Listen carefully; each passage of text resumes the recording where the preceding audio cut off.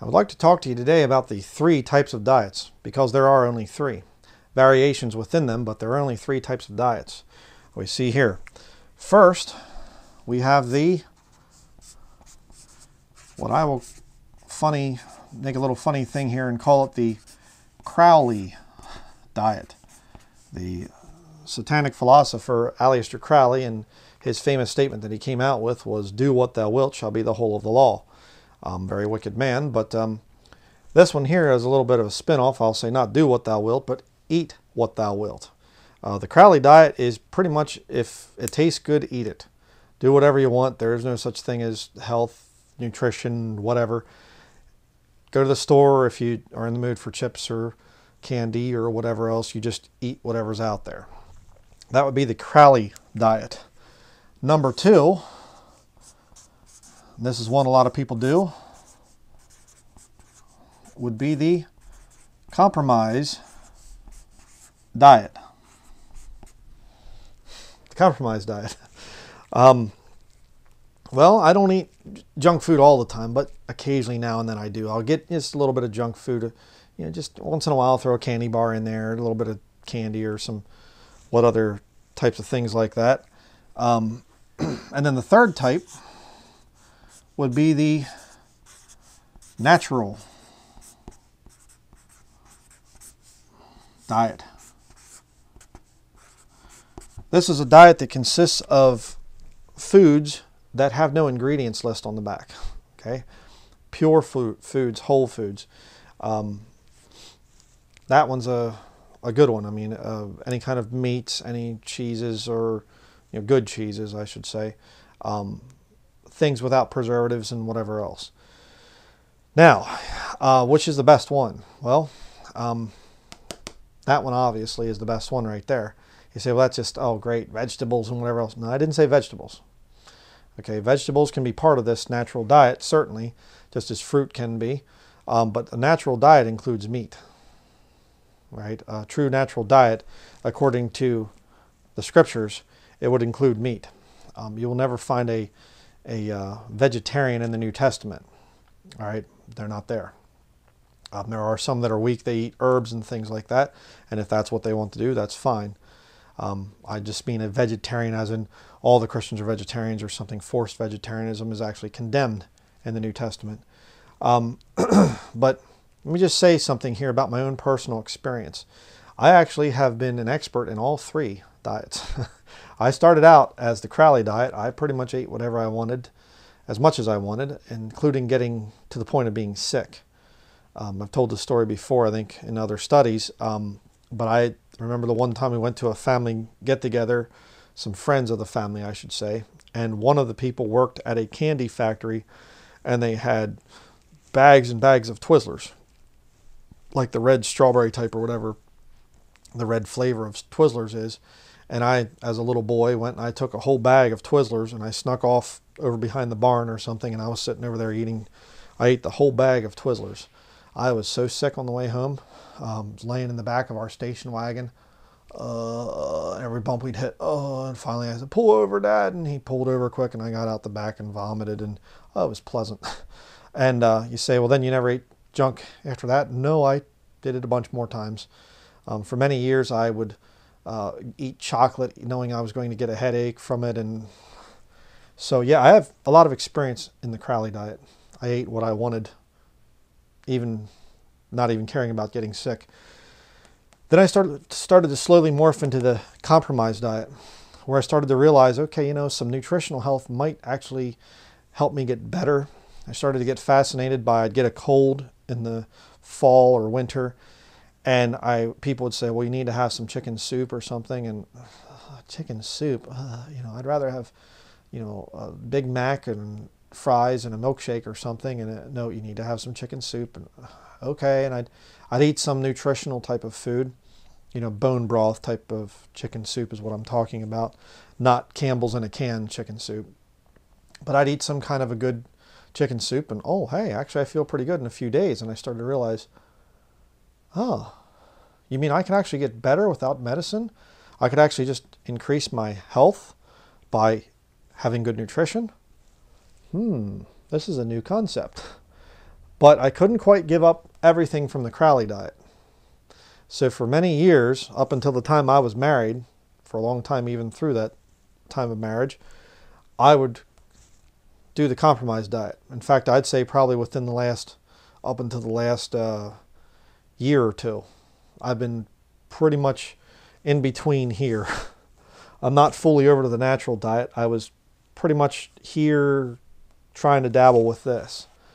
Well, for a long time now, I have been in the natural diet.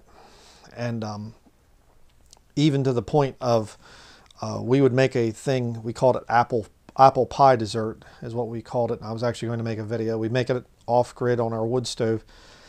Chop up wild apples that we grow on our property, preserved from the fall, and chop them up.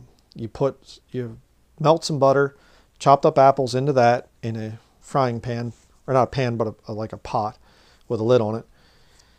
Apples, butter, and then you take oatmeal and you take some brown sugar, like good stuff, not the white sugar that's just dyed brown, you know, with molasses. I'm talking about actual real like cane sugar, pure organic cane sugar or something like that. Put that in with the apples, butter, and oatmeal and let it cook a little bit till the apples soften, and then stir it all up and everything, and it's really good. Tastes almost like apple pie. Really good stuff. But even that, I'm noticing I will eat it and just a little bit of sugar. I don't put much in, but just that little tiny bit of sugar, and it just, as soon as I'm done eating, if I eat meat and like a lot of animal fat, I feel really good and energetic. Even just a little tiny bit of sugar now, and I feel just, I feel, you know, driving to work and I'm going, okay, I have to stay awake. Just a little tiny bit of sugar just makes my body go haywire. So as time goes by, I'm getting more, I'm going from here down to here. And hopefully someday I can be completely here. You say, what's the point of this video? Well, a lot of people out there are up here. And you wonder why you get sick. Getting sick is not a normal thing, okay?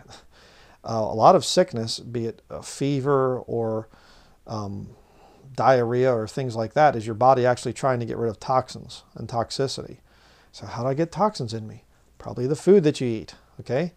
Excitotoxins, look up that sometime. There's a lot of those. A lot of things that spike your insulin levels and make you feel really weak and whatever, and hyper and whatever. You're not getting energy from poison pop, okay? You're getting poisoned. Excitotoxins are making you think that you need more of it. And again, I used to drink an average of about 6 cans a day of Dr. Pepper when I worked at a factory, fabricating things and, you know, building boats and whatnot. Quite the junk food eater, and a lot of candy and candy bars and whatever else too. Getting into the compromised diet, you will feel a little bit better, but the highest levels of natural health, where you get into things of rebuilding your bones, I've heard stories of you can rebuild your teeth, getting toxicity out of your body. I think a lot of the electrical sensitivity that people are coming under, where they're having problems with Wi-Fi and whatever, I get why people say I need to get away from that. I'm certainly one of them, that I try to get away from electrical frequencies. I don't have a cell phone or anything else because I don't want the EMF fields that come from that. But I think part of the reason that some people are more sensitive than others is because of nutrition, or lack thereof, I should say. That's a whole other study there. I'm just kind of getting into that. But this down here, the true natural diet is one, you get into wild edibles and things, beyond organic even, I'm saying, where you get into wild harvested, and you will feel really good, really good. And so I would recommend that, the natural diet. And if you're up here, start to migrate your way down through. 1 Corinthians chapter 10, verse 31. Read that real quick to you here. It says, whether therefore ye eat or drink or whatsoever ye do, do all to the glory of God. Now I read that verse. That's the only verse I'm reading in this little short video. Can you do all to the glory of God here? No. Oh God, thank you for these gummy bears. These strawberry and grape nerds. This, 2-liter bottle of Dr. Pepper that I'm going to sit while watching a Hollywood movie and eating Cheetos, or something like that. You can't give all to the glory of God for that. How about this one down here? Well, you're kind of getting closer. This one here, yeah, you can give all glory to God for that natural diet right there.